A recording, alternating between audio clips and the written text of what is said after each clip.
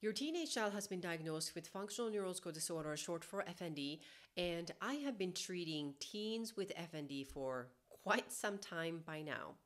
And I quickly realized that traditional approach of providing therapy to treat these conditions are not really working.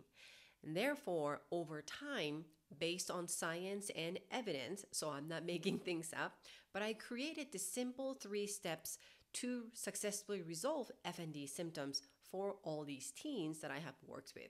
So today I want to share the exact 3 steps that I have been using to successfully treat hundreds and hundreds of teens who've been struggling with FND.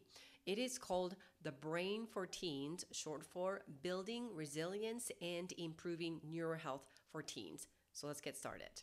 When I say the brain for teens, it sounds kind of fancy, but it's really a fancy name for the simple 3 steps, which is what, how, and why.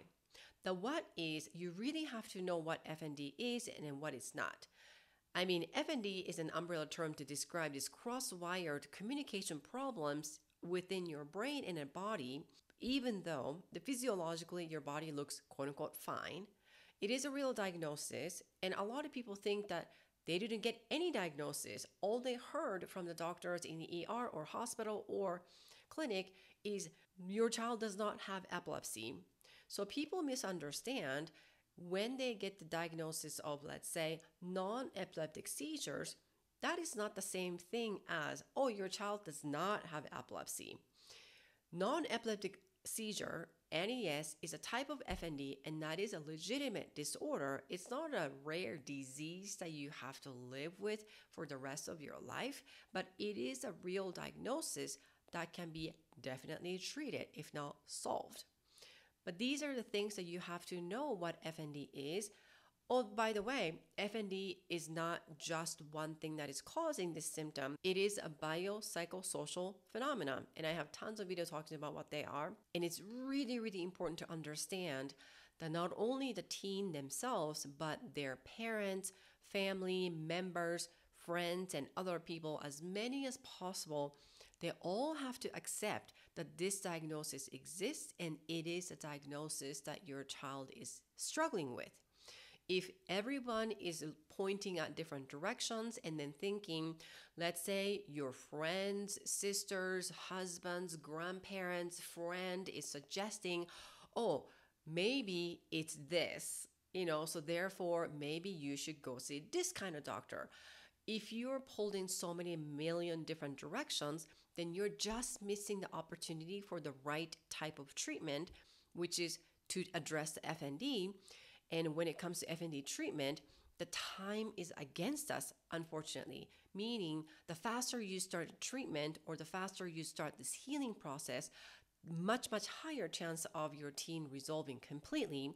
But if you keep dragging or not accepting the diagnosis, then you're losing the chance of your child getting better, which I really believe that is not what you want. Which leads to the second part of the brain for teens, which is the how. So this is usually the bulk of the treatment or how I help teens get better from FND, which starts with 3 different subcategories, if you will. One is really you have to start reestablishing daily routine. FND is not a medical emergency or acute illness. Therefore, resting in bed all day long for weeks and weeks until they get better, that is not the way to get better. That is actually the opposite of it.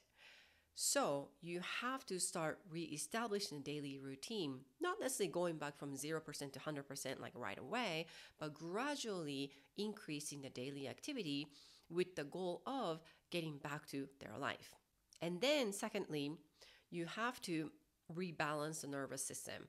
Arguably, I would spend the most of time focusing on rebalancing the nervous system throughout my healing journey with all of my patients in my private practice and also in my online program with the teens who are struggling with the same condition. That is really the bottom-up approach of understanding where they're at in terms of the state. Are they in the fight or flight state or are they in the frozen state?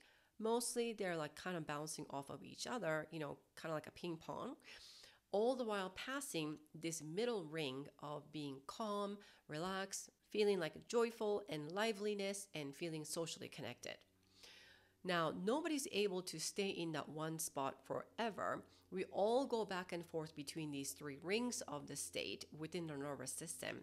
However, most of the time, the teens who have FND are in this fight or flight state as their familiar, comfortable place, even though they don't like it.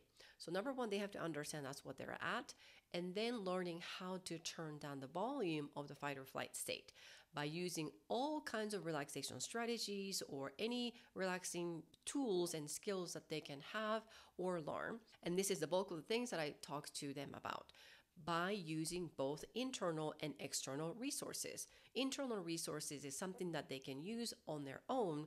So things like slow breathing, grounding technique, muscle relaxation, meditation, whatever you want to call it.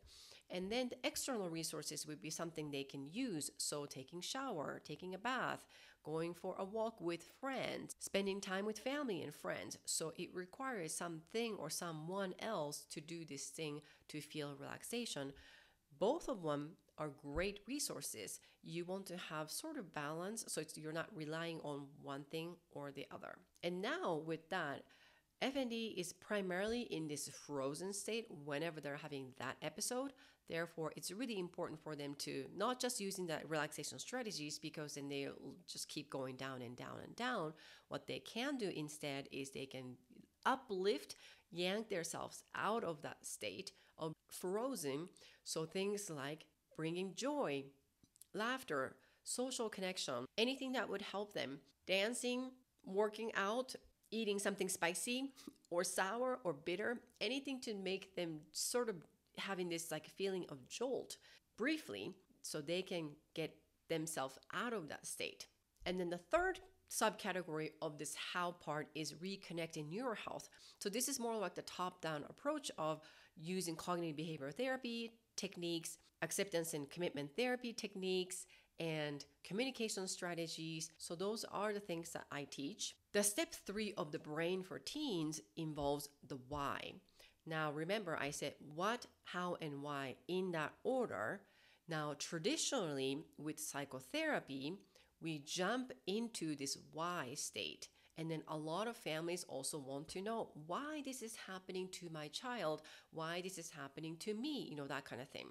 However, when we try to investigate the underlying triggers or factors right away, without having any tools or understanding about what this is, then it's almost like that you are trying to fly without having any knowledge or skills or tools and experience and training and things like that.